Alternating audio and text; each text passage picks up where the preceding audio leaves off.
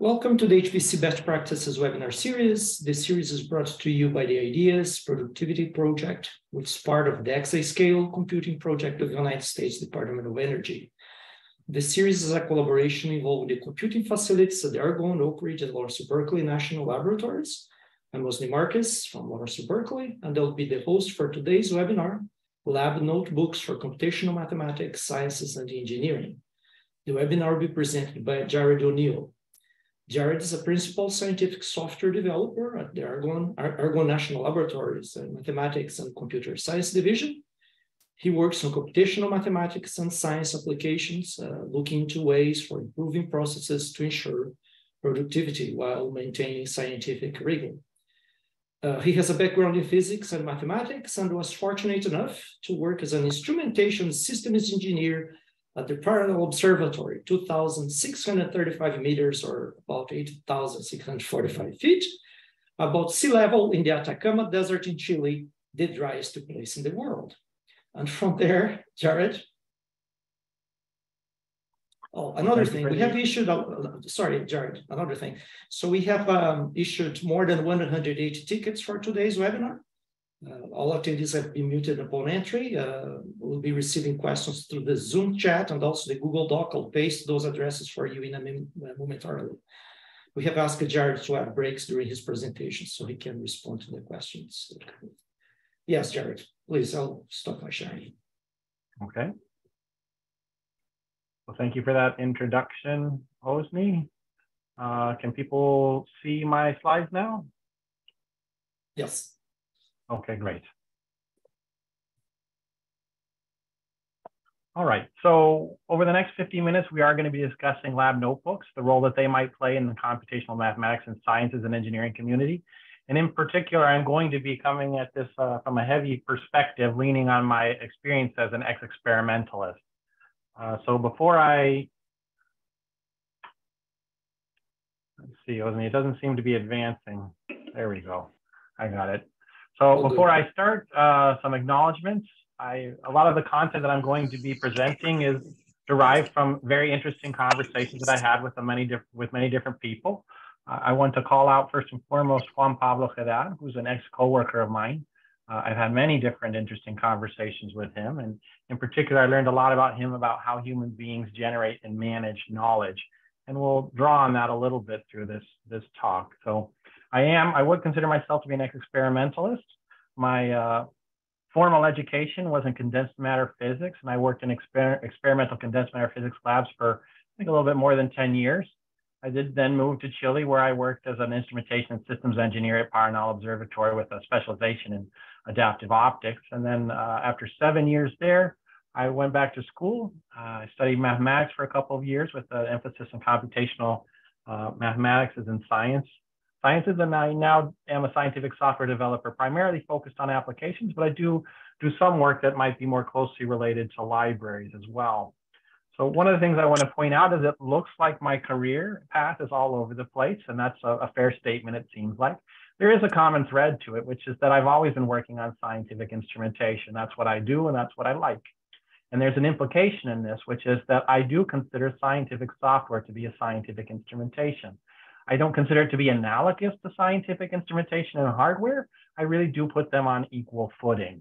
So I'm aware that I'm not the only person in this community who holds that point of view, but I'm also aware that there are other people who view their scientific software in a different way. So I wanted to bring that up at the beginning to make sure that you can understand a little bit about where I'm coming from. So why do we want to talk about lab notebooks, which might be more closely related to experimental sciences? Why does my point of view as an ex-experimentalist matter?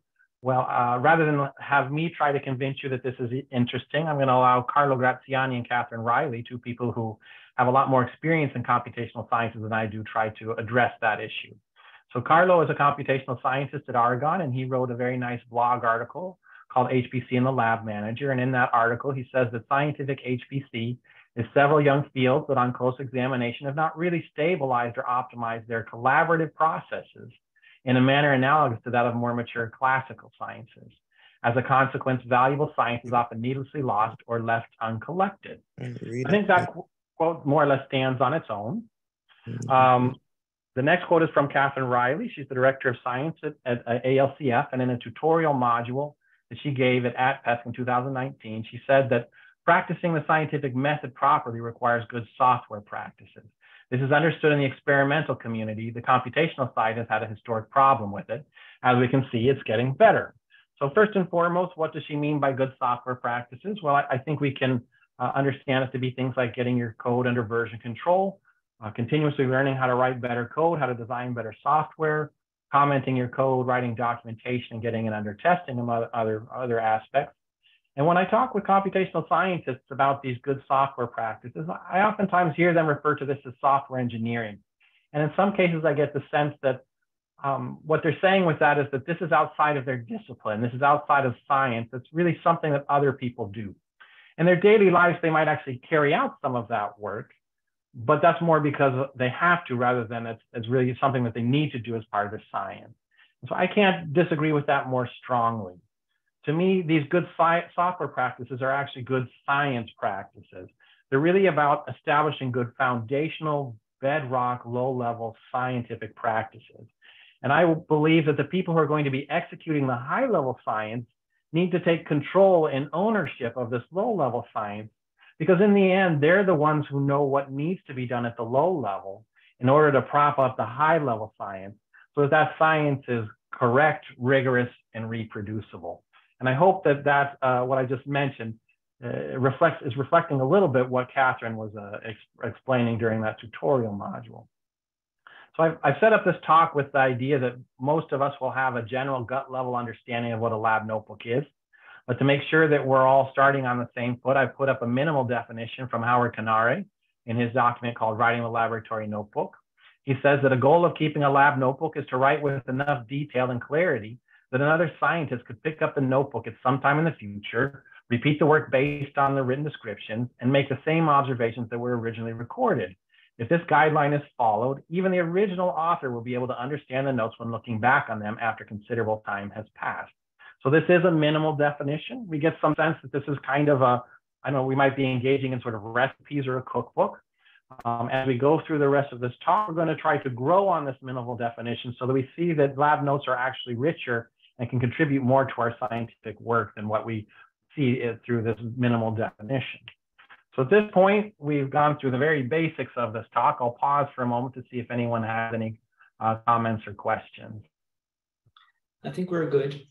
Okay. So the next section that we're going to be doing is to continue laying the foundational work of building up to discussing and talking about lab notebooks.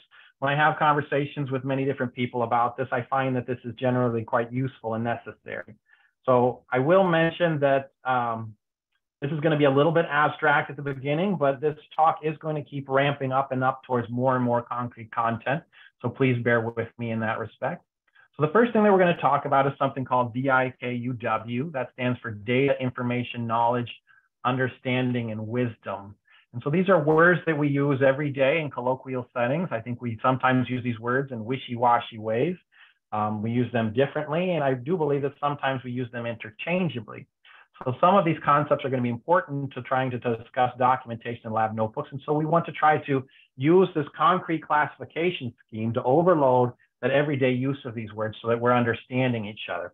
And in particular, I want to make sure that we kind of converge on a general understanding of what we mean by knowledge and what we mean by understanding. So this classification scheme is not mine. It is a fairly well-known scheme. If you search for it on the internet, you'll find a great deal of content. It seems like in the modern day, it's referred to as DIKW and as a pyramid. I don't quite know why they got rid of understanding. I think it's quite important and interesting, and I hope to convince you of that as well. So, like I said, we're going to focus on knowledge and understanding. Unfortunately, I don't know how to define those very easily. So what we're going to do is walk through an illustrative example and hope that we converge on a general gut level understanding of these concepts, what they mean and how they're different. So let's imagine that someone has recorded some data for us in the form of time series data, temperatures, relative humidities, and accumulated precipitation. We can go and pour through that data and try to identify facts derived from that data, which we can call information. And I can take that information and use my everyday life experience to try to derive a statement from that information, which is when relative humidity levels are high, and the temperature drops substantially, there's an increased probability of precipitation. We're imagining that that's what we saw in the data. In the morning, the temperatures were high, the relative humidity was high. At some point, the temperature dropped and we started to see the precipitation. So hopefully that's, if I were to give this statement to you, we would all more or less agree that that sounds reasonable. However, it's not really substantiated, and I would refer to this as just speculation. If we were to have someone who has deep understanding of weather prediction, of atmospheric science, they have deep understanding of the theoretical background and practical experience with those systems, they might be able to generate the same statement, but they're also going to be able to substantiate that statement because they're going to be able to tell us why they believe it's correct. What's more, because they've got deep understanding, they're going to be able to probably explain to us why they believe it to be correct at different levels of detail and complexity. So what they're going to be able to do is use that understanding to elevate speculation to knowledge. And what we're imagining is that person who has understanding generated this knowledge and has expressed it in such a way that somebody like me can actually digest that and use that in my life. This gives us some idea that knowledge can be shared. A question that I can ask, but I'm not going to take the time to answer, is can you therefore share understanding? So I have an obligatory Einstein quote, which is, "Any fool can know, the point is to understand." I like this very much for this talk because it seems like his understanding or use of the words knowledge and understanding fit well with what we just talked about on that previous slide. It's also interesting to me because it makes me wonder, if I'm going through my life and I'm making different decisions, should I only be making decisions if I actually have understanding of the situation, or are there going to be times where mere knowledge is sufficient? So as an example, I don't need to understand atmospheric science. I just need to have someone who does have understanding generate knowledge, like the bit of the knowledge that we saw in the previous slide, and communicate that to me. And based on my general everyday experience of life, I can use that knowledge to make a good decision. So for instance, to determine whether or not I need to bring an umbrella with me every morning. So this DIKUW is related to a larger subject matter called knowledge management. The reason why we want to bring this up is because we hope that by being aware that knowledge should be managed, by having some basic idea of how we might want to manage our knowledge in a project, that hopefully our scientific work can benefit from knowledge management. And if you think about it a little bit, I think many different areas or aspects of our life can benefit from giving some thought to knowledge management. So principally, what we recognize is that as we're working, we're going to be generating knowledge. And so what we want to do is recognize first and foremost that we generated that knowledge. And then we want to capture and preserve that knowledge so that it doesn't drift off into the ether as my memory fades. And then finally, to get the most use of that knowledge, we probably want to communicate it with other people. We want to share that knowledge. So if you want a concrete example of what knowledge management might look like, you can think of lessons learned. I would argue that the act of deriving lessons learned is nothing more than generating knowledge. And you usually don't just generate those lessons, you also share them with other people. So of these different aspects of knowledge management, obviously the most important is generating the knowledge, but it's also very important to recognize that we generate the knowledge. And my experience seems to tell me that that's actually quite hard. I think that's a skill that we have to develop. The idea is that when we're talking with people, when we're in meetings, when we're brainstorming, we want to have an alarm bell more or less go off in our brain to help us recognize that someone just said something that was effectively knowledge so that we can scribble it down. So question here is knowledge communication only about communicating to others? And if we think back to that minimal definition about lab notebooks, hopefully we'll conclude that no. Sometimes I want to communicate knowledge to my future self. So this leads us into documentation at a general level. The idea being that documents are a fantastic way to capture, preserve, and communicate knowledge.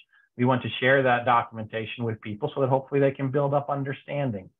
So I first became aware of this DIKUW and knowledge management probably about 10 years ago when I was working with Juan Pablo at the observatory.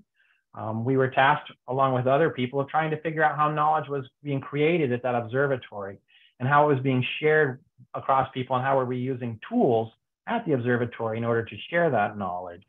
And as part of that study and working with Juan Pablo, I started to appreciate how documents can be quite different from each other and how we can try to structure the documentation that we might create and consume. And so this graphic in the center of the slide is one cartoon, an example of how we can structure the documentation within the computational sciences world. And I'll refer to this as a documentation hierarchy. So at the bottom of this hierarchy, we have documentation and communication in the forms of emails, Slack, ticketing systems such as Jira, and commit messages. So this is documentation that we're going to be engaging on a daily basis. It's large in the sense that we're going to be producing a lot of documentation potentially. It's also large in the sense that we're going to be recording documentation throughout a great many different tools. And to further characterize this documentation, consider the example where on a Monday morning I come in and I realize that I need to debug some software this week, and I realize it's going to be quite difficult. So when I start out, I start taking very comprehensive notes so that I can avoid duplicating work, getting lost, going in circles, for instance. And by the time I get to Friday afternoon, I finally figured it out and I've resolved those bugs. That means that I'm going to have recorded a very large amount of comprehensive notes, which is great. Hopefully that helped me with debugging. The issue is that those notes are going to be, by nature, somehow dirty or noisy. So for instance, the notes that I took on a Monday morning aren't probably going to be that useful because I didn't quite know what I was doing. I was grasping at straws trying to figure out how to begin. Whereas the notes on a Friday afternoon were probably quite good because I was close to resolving the bug. So what that means is when I was going through this process of debugging the software, I probably generated a lot of knowledge. And it's probably in that communication, but it's going to be in a large and dirty amount of notes, which means that I can't really communicate knowledge or expect anyone to pluck knowledge out from that layer of documentation. It's just going to be too overwhelming. So what we can do is every now and then go through that level of documentation, try to figure out what the knowledge is there, pull it out and put it into a higher level of documentation. So for instance, we can embed that knowledge into issues, pull requests, and developer docs. The idea here is that we go up a level in this hierarchy. That's going to be filtered communication and documentation. It should hopefully be more concise and cleaner. And we can keep going up and up in these levels until finally we get to the level of let's say a journal article, which will be likely be very filtered, should be concise, and most definitely should be clean. So this is the sort of the idea. At the bottom of this hierarchy, we have something closer to data. As we move up and up and up, we should get closer and closer to having more high quality and condensed knowledge. So documentation can differ in other ways because some documents are frozen at creation. So emails and commit messages are an example of that. Other documents are living. An example of that would be the developer doc.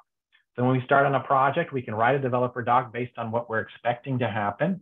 But as that project evolves, as people come and go, as our understanding of how we want to work together changes, we should probably keep that developer document up to date so that at any point in time, a developer can go look at it and know that its contents are correct. So one of the things that also helped me, or that I learned from creating and thinking about this documentation hierarchy in our world, is that it really just seems very difficult to do documentation in a distributed and digital world. Okay, so at this point, we finished the foundational work, and again, I'll pause to see if anyone has any questions on DIKUW, knowledge management, or documentation in general. I don't see any. All right. People are quiet today. Okay, so we're at lab notebooks. Some characterizations, principal and important characterizations of lab notebooks are that they should be used regularly. The idea is if I'm carrying out scientific work regularly, I should be engaging with it at the same pace. The lab notes that I write should most definitely be comprehensive, and they should never be filtered. And this is important. My experience is that human beings, we tend to believe that we're very good in the moment of knowing what's going to be useful and what won't be useful in the future, but I think we're really quite miserable at that. And that's why it really is important to try to write down everything and make sure that you're not filtering yourself so that your notes are going to be maximally useful in the future. Lab notes, in my opinion, don't need to be perfect. I'm not going to be writing polished narratives. I don't have to necessarily write in full sentences. Oftentimes bullet points will do.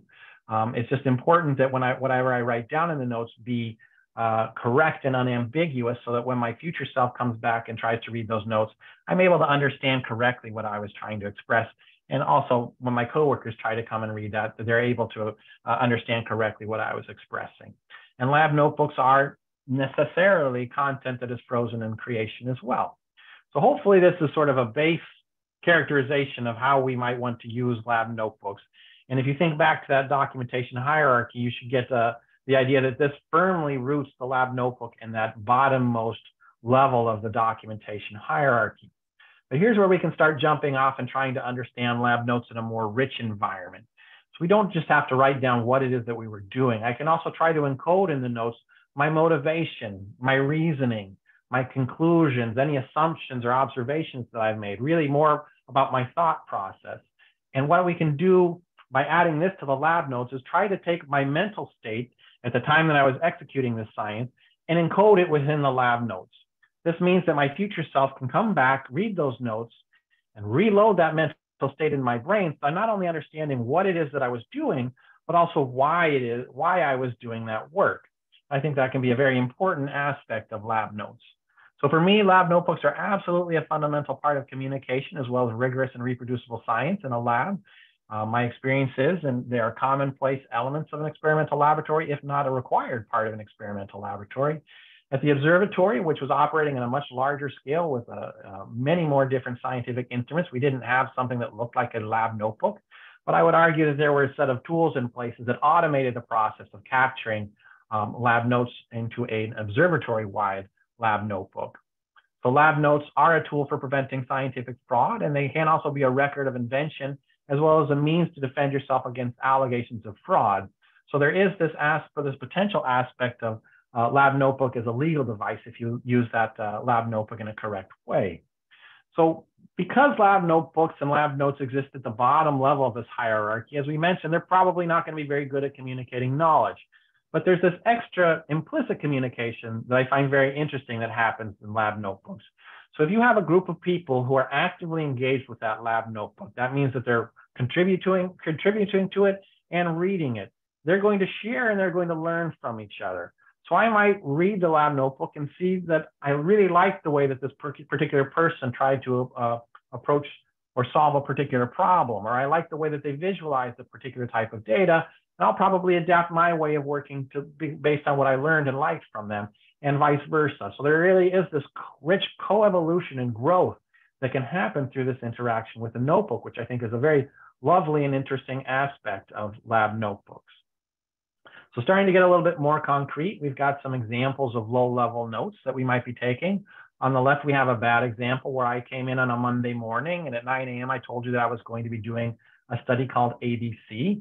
Some 12 hours later, I tell you that it was an amazing success. I've got lots of data, and I told you that the results are in some file system called GCE. I didn't take any time to tell you why it was interesting. I didn't give you any hint about where those files are. So you can imagine if I come back a month later, 6 months later, these notes aren't really going to be particularly useful. And you can also imagine if we have multiple people acquiring data as part of this study, and all of them are taking notes at only this level, that really we're going to acquire a lot of data, but not have any real clue about how we use that data or how we should use that data responsibly for a scientific study.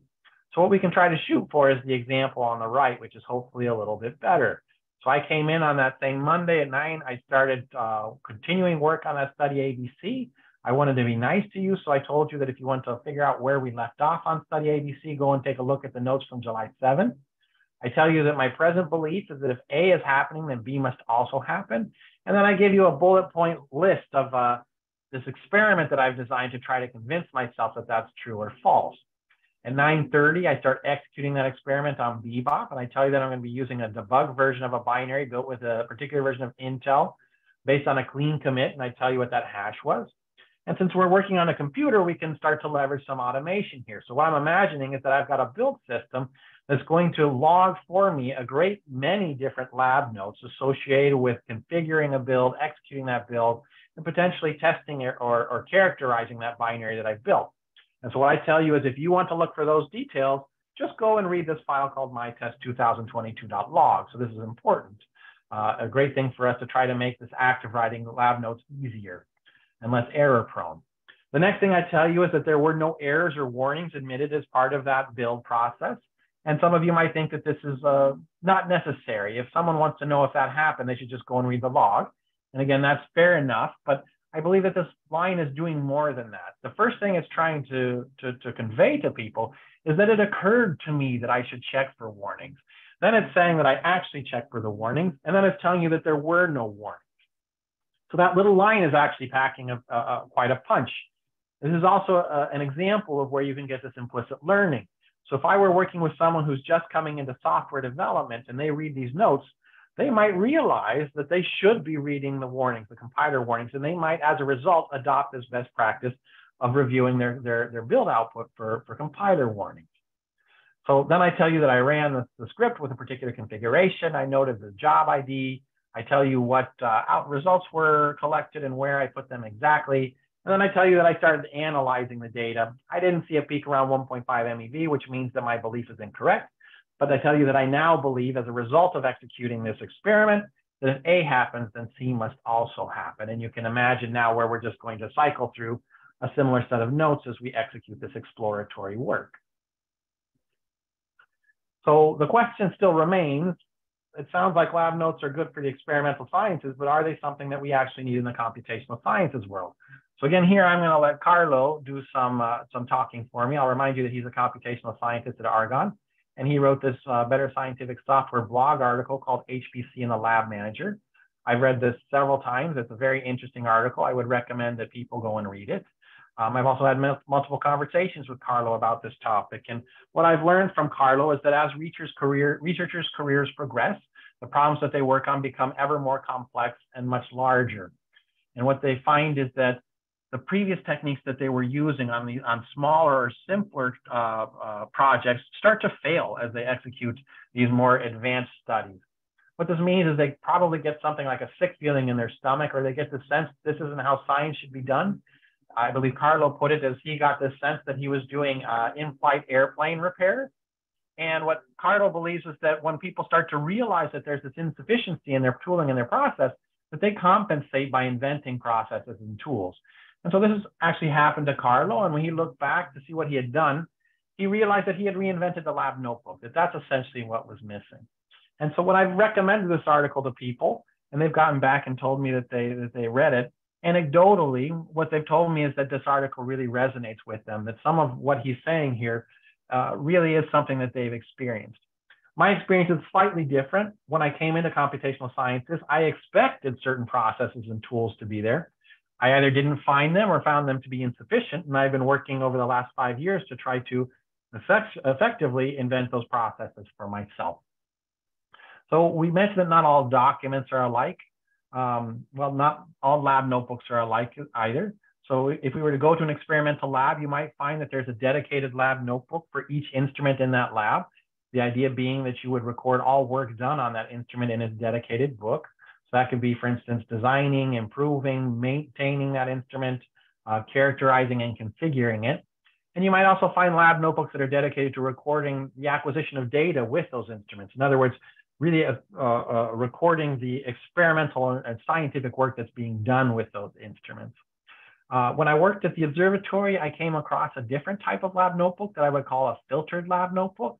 And I've tried to put this notion of filtered lab notebooks to use in my computational sciences world. Because these are filtered, these lab notes are going to be sort of a level 2 or 2 higher up on that hierarchy of documentation. So here's an actual example of me trying to use a filtered lab notebook. This is a PR that I created for a piece of software that I work on called FlashX. The idea is that I had done a large amount of work on this branch. I wanted to bring it into the main. I did my own code review. And before I wanted to ask anyone else to do a code review, I wanted to do my own verification to make sure that I hadn't broken anything and all the software that I added was correct. So I did this verification work over, I think, 2 days, or well, about 2 days worth of effort over about a week's time.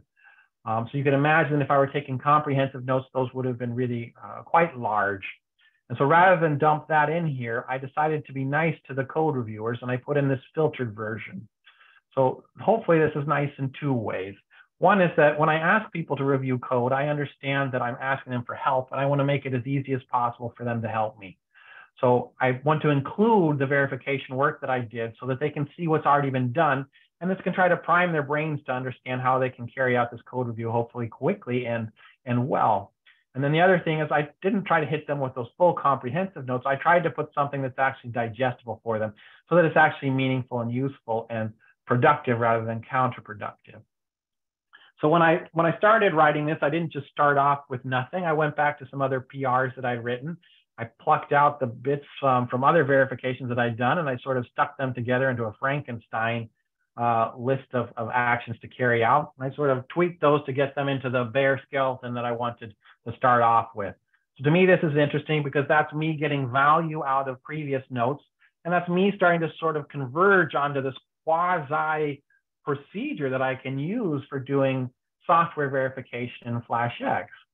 I actually asked a senior person in the FlashX world to review this, someone who has more experience than me. I like that I put this there, not only to help him, but also because it allows him to sort of peer into my brain a little bit so he can see whether or not what I expect to be sufficient software verification, he can judge whether or not it is sufficient. If he doesn't think that's the case, then he can give me some feedback, or he can offer suggestions about other verification that I can do. I can also imagine that if there were a junior reviewer on this PR, that it might be nice for them to be exposed to see to some level of detail how it is that other people think software verification can be done. So for me, this style of filtered lab notebooks at the level of a PR is sort of a win-win-win situation. The reality of lab notebooks is that no one likes writing lab notebooks. I think in general, people don't like writing documentation. So I put up a fictitious statement here that lab notes are a waste of time. I write notes but never use them. So certainly I've heard statements like this in talking with people. I imagine that I'm guilty of having said the same thing when I was starting out in the experimental sciences. I think the reason that people might come up with this conclusion is first and foremost due to a lack of experience and awareness. So for instance, people might not know that there's this rich implicit communication and sharing and growth that can happen through lab notebooks. And people might not realize that you can turn lab notebooks into procedures. And that's what I was getting at a little bit with that PR example, where I have these repeated actions that I'm executing, and I can pluck those out and put those into a nice, clean, mature procedure that I can just simply execute in the future with less thought and effort. Another reason that I can sort of counter this argument is that lab notes only become useful as time passes. If I've only been writing lab notes for a month's time, it's completely reasonable that I have no reason to go back and read those notes. More or less everything that I've written down is probably still in my memory. But obviously our memories fade, and you can appreciate that after some years have gone by, being able to go back and read comprehensive notes can be very useful. And finally, I'll add that writing lab notes, but not reading them is actually a good thing. One of the main important uses of lab notes is to help you out when things have gone horribly and catastrophically wrong. They're there as a backup. So the fact that you're not reading them is just an indication that things are hopefully going quite well for you. And hopefully the act of writing those lab notes is helping you achieve that. So my personal opinion is that nothing's going to beat good old pen and paper. I think it's just lovely and easiest. There's this Nature article that I've cited where they more or less say the same thing. The sad reality for us is that I don't believe that old pen and paper is going to work. I think we have to use digital lab notebooks. So rather than just jump in and talk about those, I want to take a minute to try to explain why I think that pen and paper is good and what the difficulties are with an electronic solution. So the main thing is that pen and paper is, for most people, really quite easy to use and can be used in almost any situation. That means I can concentrate on the work at hand rather than worrying about some tooling or anything like that. Another thing that I like about pen and paper is that it just presents me with a blank sheet of paper. That means it's wide open in terms of format. I can be as creative as I want to accomplish writing the notes in the most productive way. A counterexample of that is if someone's created a template, more or less, that I should be writing notes in with, I just fill in date in different fields. Someone else has already figured out the structure of my notes, and I'm probably going to just turn off my brain and my creativity and just as sort of a zombie fill in these data and not necessarily know that there might be or realize that there's a better way to be taking those notes. For me personally, I like the act of taking notes because it slows me down in a very nice way. When I actually write down my thoughts from what I'm doing and carrying out in terms of actions, that oftentimes helps me identify errors before I actually commit those errors. It also helps me identify subtleties and appreciate those subtleties, whereas if I was working faster, I might not actually notice that those subtleties exist. And a final point about the good old pen and paper is that these notebooks are actually stored publicly next to where they're used, which means that other people can come and read them and other people can provide oversight to the work that I've done. So the difficulties with an electronic solution, these are mostly taken from that Nature article. So one is that they're tied to technology that can fail. Another principal point that they make is that there are a huge number of solutions out there, all with different pros and cons. So it can be overwhelming trying to figure out which tool is right for you. And I think the reality of our work is that there probably isn't one tool that's going to work for everyone. Rather, you need to go through and study for your particular project and your particular team which tool will work for you if you decide to go down this route. A very important point for me is that there's a lot of uncertainty associated with digital tools. So for instance, I might pick a tool that's great 1 year for my project, but as that tool continues to be developed, it might drift away and no longer really suit the needs of my project. It can also be that that tool's price can suddenly go up. And if I do need to change from one tool to the other, do I have the ability to export notes from the old tool into the new tool if that's something that I need to do? So lab notebooks, what would they look like for us? Well, paper won't work, as I mentioned. We can work anywhere, anytime in a distributed ways. It's, it's more or less a farce to think that we would be able to sit down and work through a physical lab notebook. When I talk to computational scientists, I do get the sense that many of them are taking notes. I don't know if they rise quite to the level of lab notes necessarily, but at least they're taking notes. But oftentimes those notes are private. In fact, their coworkers and their collaborators might not even know that those notes exist. So is that acceptable for us, or should our notes be public as they are in other scientific areas? And if they should be public, how should we do that? So we talked a little bit about how there can be different lab notebooks in an experimental environment.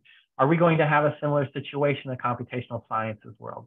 So my experience is that it's probably even more so in that way. I'm going to say that we have multiple different streams of lab notes that we need to capture. And as we go through the rest of this talk, I'm going to try to give some example of what those streams might be. If we've got these multiple streams of lab notes, how are we going to capture them? Are we going to try to force them into a single electronic lab notebook, or are we going to try to distribute those streams across a suite of tools?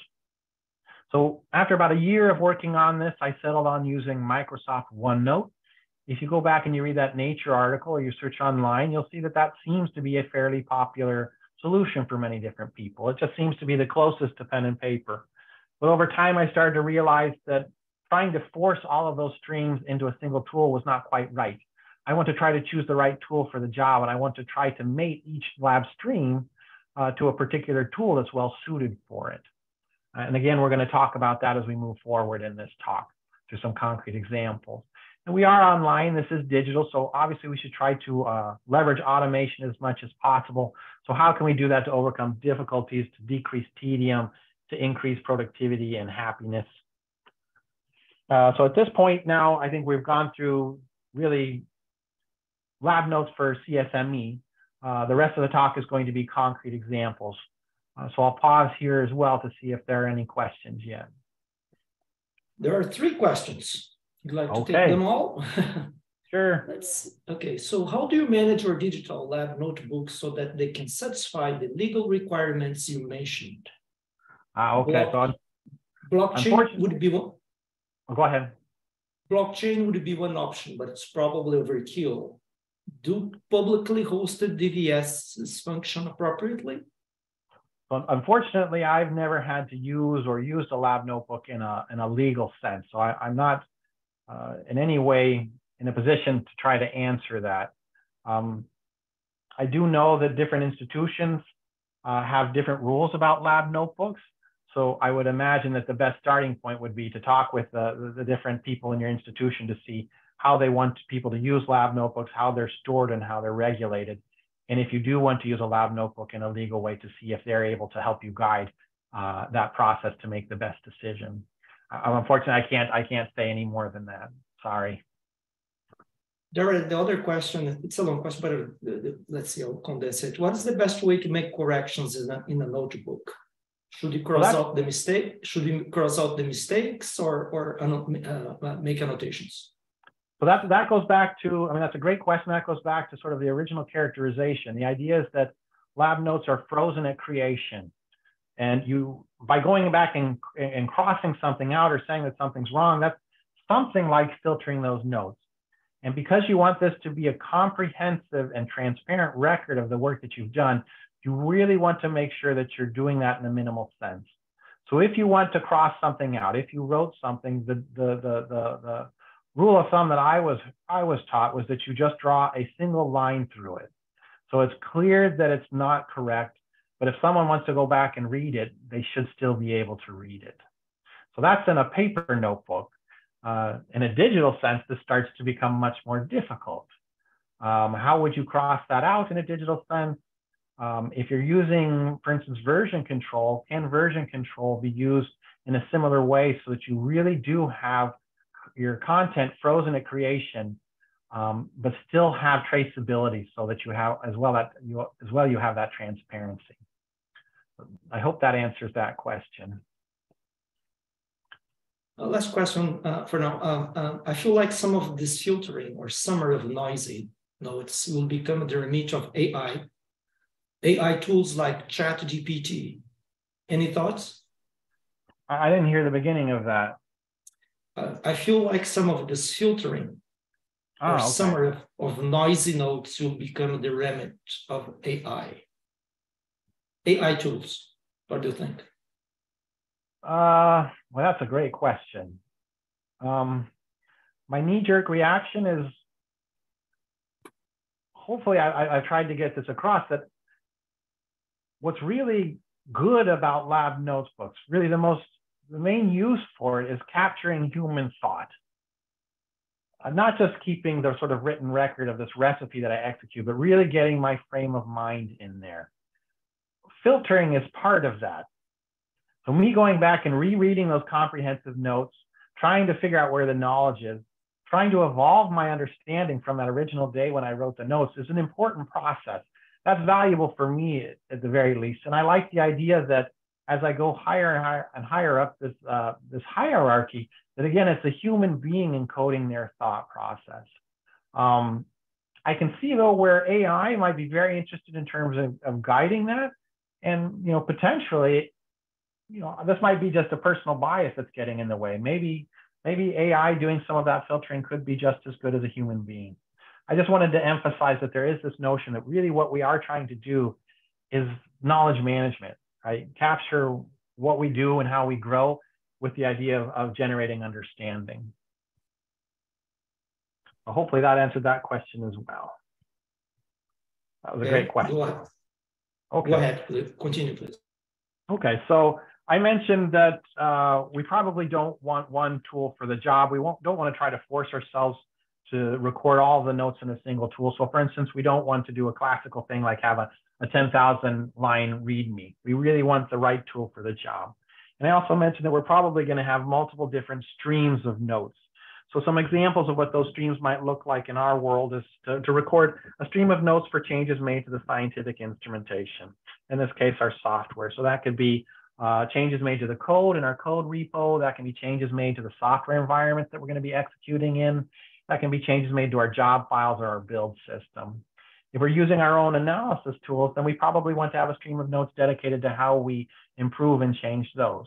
And finally, we want to have as well at least a stream of lab notebooks dedicated to detailing how we design our experiment and how we executed it. Oops. So here's an example of what a stream of notes might look like for recording changes made to our software. So in analogy to an experimental laboratory, I'd like to keep these notes as close to the instrument as possible. And to do that, I'm going to be using git commit messages. So what I put here is an actual git commit message that I wrote for FlashX. This structure, I'm tending to like this. The top paragraph is fairly normal, I think, for a git commit message. I'm going to be putting into their motivation, reasoning, consequences, assumptions. If I'm changing or adding requirements, I might document some of that in that paragraph.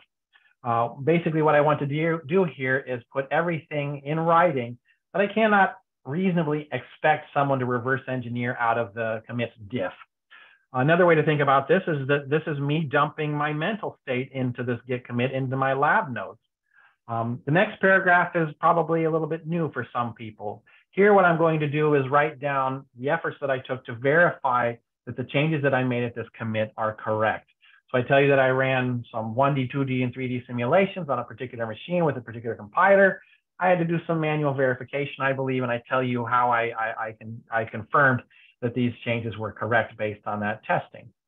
So what I like about this is when I do my own code review for my PR, one of the first things I can do is come back and reread these git commit messages.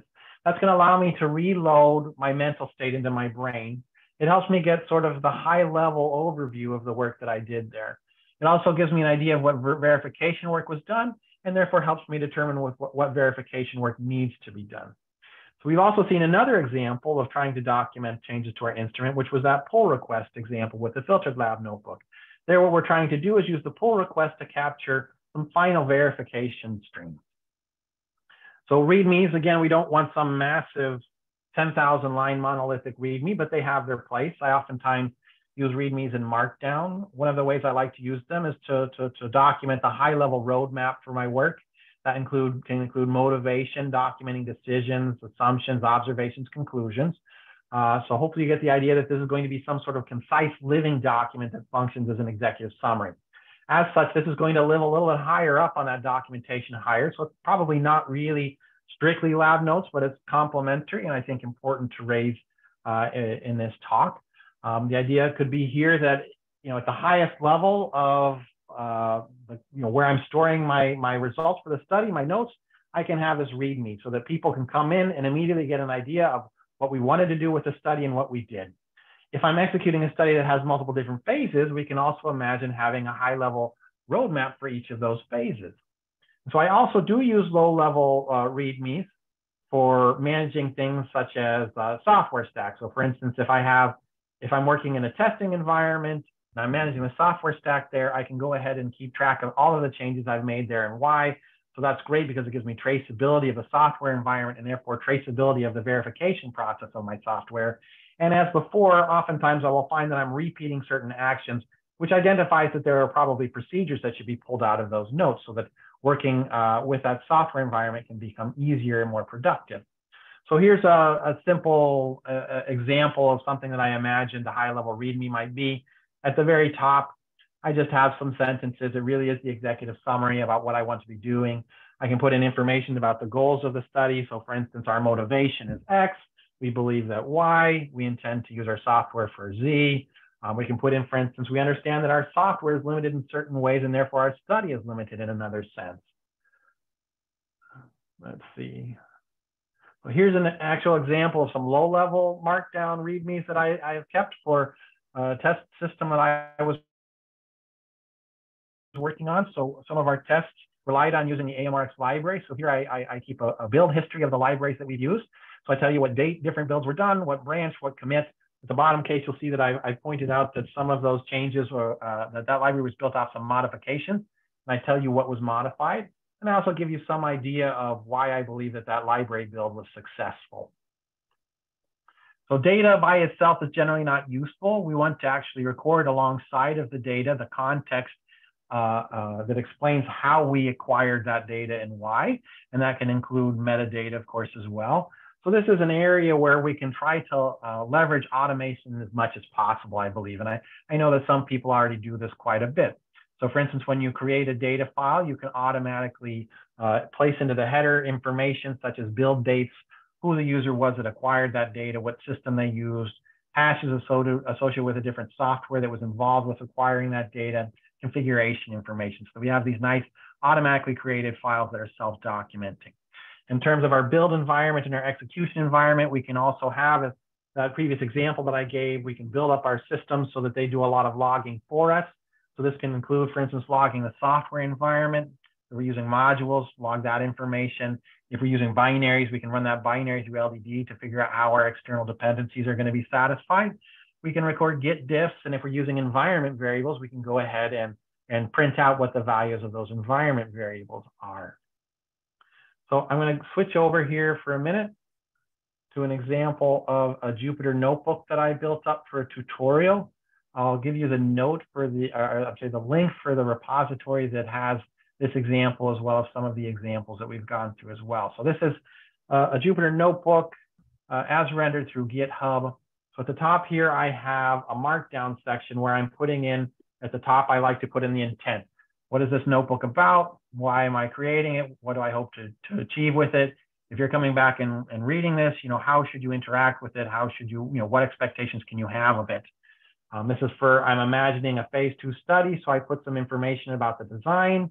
It's a work in progress, so I put current results, current conclusions, and some to-dos to remind myself where I left off. So at this point, you look at this, this is really a high-level roadmap. This should be that concise living document that we talked about with respect to the README, so that this can, to some degree, replace that type of a document if you want to. Then in the next cell, the first cell, I go through and I do some automatic logging of setting up the notebook. So I tell you when I started the execution of the notebook. I've got 2 environment variables, so I go ahead and I print out the values of those. I tell you what version of Python and which Python I'm using, and then I ask pip to go ahead and print out its information so we can get an idea of how that Python was fully set up. And now I have my own Python package that I'm loading and using called my tool, and I've written that so that it has some automatic unit testing in it. So I went ahead and ran those unit tests, and we can see that there were 7 tests that were ran, and they were all successful, which is I'm very happy about. And now here we get to another markdown section where I'm really going to be doing more low-level lab notes like we saw in that first example. So I'm telling you that I'm working on Bebop on such a date, I'm building in such a way with such tools. I've got a pointer to a build log. I've ran 4 jobs with their IDs. I tell you what some of the output is and some of the sanity checking that I did to confirm that those jobs were run correctly. And then I'm able to load some of that data and do a first visualization of tables in terms of summary statistics. I can see what I can see there. I decide to go back and dig into that data a little bit more through some graphical visualization. I actually ran some linear least squares on this, and I chose to annotate the results of that fit onto the graph itself. And then below that, I put down in Markdown what it is that I see in the data, what I like, what I don't like. Did this answer questions or raise any new questions? Things like that. So really capturing my mental state and my thought process. And here I'm just doing some quick and dirty exploration. And then I end by telling you at what time the analysis finished running. Okay, so hopefully people can see the slides again. What's interesting about that Jupyter Notebook, I'm going to point out, is that it doesn't really fit into that hierarchy very well. It's got components from different levels in the hierarchy, so it really is quite a rich document. And I wonder if that's why it can be so effective in many different cases. So hopefully now we've gotten some concrete examples of what different labs, streams of lab notes might look like in our world. We've got some idea of how to try to pair those streams with the appropriate tool. So are there some overarching rules that we can think about when we try to bring all of that together to build up sort of a virtual laboratory notebook? So in my mind, we want it to be as easy to create and maintain the lab notes as possible so that we can concentrate more on executing the science and less on documenting it. Since we're taking the time to record all of this, as we probably should, we want to make sure that it's actually reasonably easy to find. That doesn't mean that it has to be ridiculously easy for people to find. It's okay if certain aspects are hard to be found, but we want to make sure that people are going to be able to do that with a reasonable amount of effort and to do so successfully. If we're going to have multiple streams, well, we probably want each stream to have a very clear and simple identity for what it's going to record, and we want those streams to be disjoint, in the sense that any single note that I want to write should go into one and only one stream, and hopefully it should be fairly obvious in which stream it should be recorded. And as I mentioned sort of over and over, we want to choose the right tool for the job. So what this means to me is that unfortunately, we're not in the nicer world of an experimental laboratory where having 1 or 2 paper physical notebooks is completely sufficient. We're in this distributed digital world where things are more difficult. And I think we have to, in order to manage that difficulty, to make things easy and effective, really try to be thoughtful and come up with a documentation scheme. And what I generally do is, rather than try to come up with that scheme in a vacuum, I try to integrate it into a larger concept that I would call a virtual computational laboratory environment, or more generally an execution environment. This is sort of a virtual world that I'm setting up in which I'm going to be executing that science. And I want to try to make sure that the correct and adequate documentation is part of that laboratory environment that I'm setting up. So unfortunately, I don't have any time to talk about those laboratory environments. I've provided on this slide some links to related information. So I generated this content based on 2 tutorials I gave this summer at APESC. So the top link is a link to the video about lab notebooks. if you like that DIKUW and that knowledge management stuff, I dig into it a little bit more in that talk, and I give some perhaps more interesting examples. This notion of an execution environment or a laboratory environment, I discussed that in a tutorial module in the second link along with Anshu Dubey.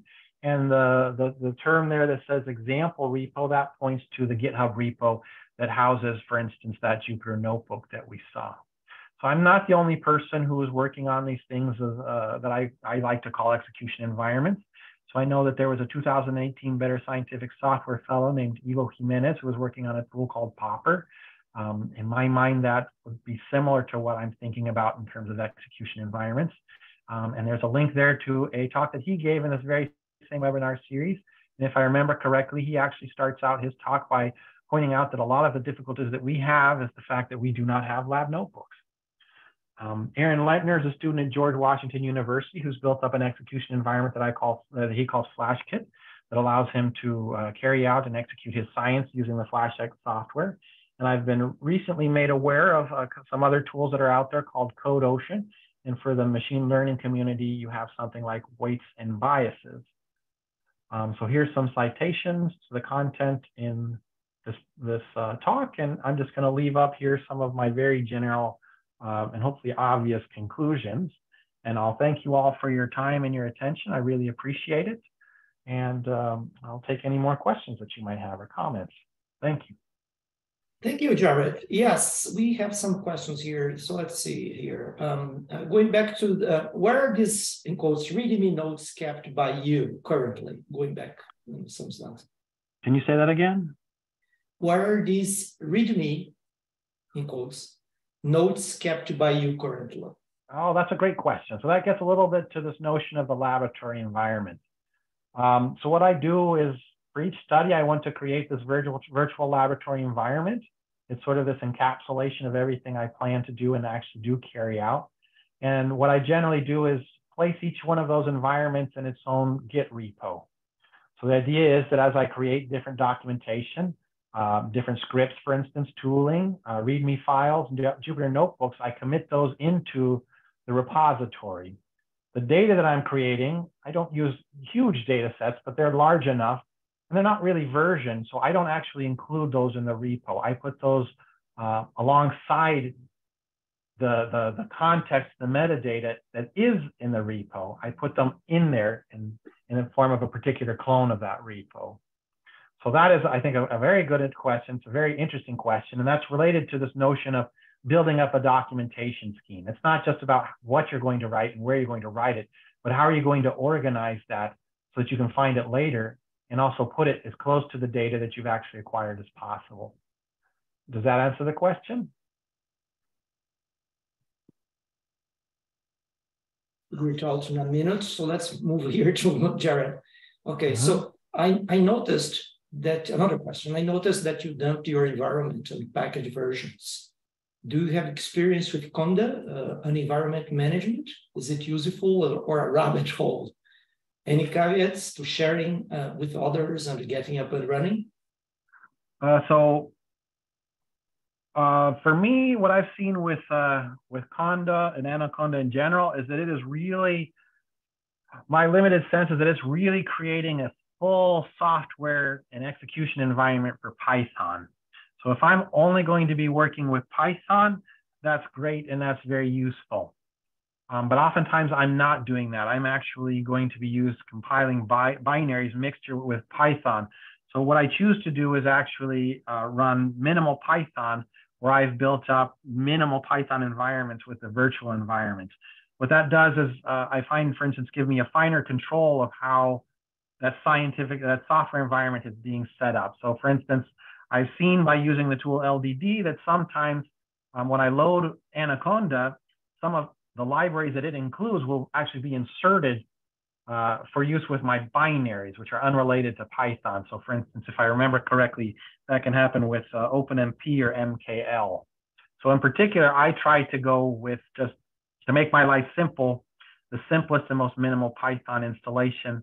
I might actually try to encode within my documentation how I actually set that up as well, so that hopefully it can be easily reproduced. question here. What is Bebop? Bebop is a tool here. Oh, I'm sorry. So Bebop is a system that you can run on at Argonne. It's a cluster. Oh, sorry, I should have specified that. Okay. So just, I think we may have a few more minutes here. So let's see. I'm going to allow participants to unmute themselves if they'd like to ask questions directly to Jared. I think, Jared, that we have covered all that came in. There were some comments I'll paste in the chat later, but it's in the Google Doc. Any questions? But for now, so let's see if there is a George. You have one? Yes, nice presentation. Thank you. Do you have any thoughts on the usefulness of personal wikis as a knowledge management tool? I've seen this talked about in a few places as a good way to handle, the nonlinear nature of how knowledge relates to other pieces of knowledge. I've never personally used a wiki page for this sense. I do know a number of people who've used it, and they seem to be quite happy about it. I think the reason I haven't used it is because many years ago, when I was at the observatory, I was having a very similar conversation about which tools to use, and someone told me that they had tried to use Wiki, and they warned me against it. I think in that particular case, and this was years ago, so please remember that they were having a very hard time trying to find, particular pieces of information that they had written in that wiki. So some of that is going to be, maybe the tools, I'm sure the tool has advanced, maybe that's no longer an issue. But really, I think, as with many of these toolings, you really can't anticipate what's going to be good and what's not going to be good.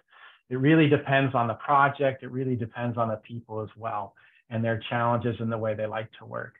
I think one thing I want to point out with this is I don't think I'm ever going to get settled down on any particular type of lab notes or lab note solution.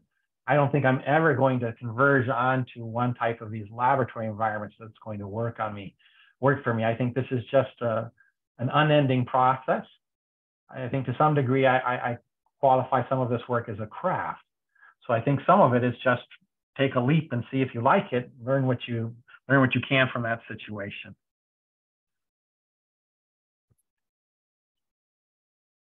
Does that answer your question, George? Yes, thank you.